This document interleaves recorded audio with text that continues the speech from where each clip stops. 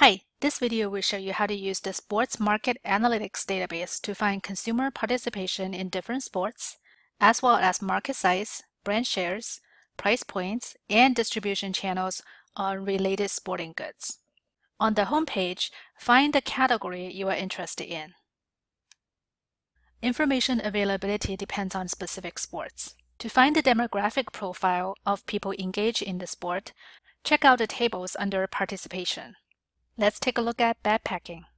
You can see the breakdown by age, gender, income, or even geography. The data actually come from the industry association NSGA, National Sporting Goods Association.